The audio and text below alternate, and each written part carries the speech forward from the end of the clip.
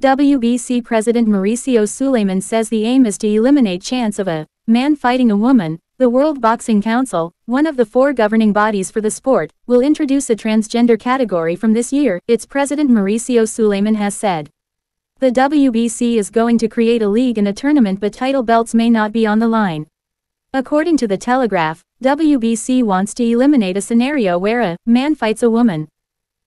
At birth rule will be used, which means a transgender boxer who is registered as male at birth will be allowed to fight others who have also been registered as male at birth, and those registered as female at birth will be allowed to fight others who have been registered as female at birth. The World Boxing Council, through its medical committee and technical committee, reached a determination after studies and an important talk during the WBC annual convention. An absolute and total confirmation was reached to not allow fights between people-born men against people-born women regardless of their current gender, Suleiman told ESPN.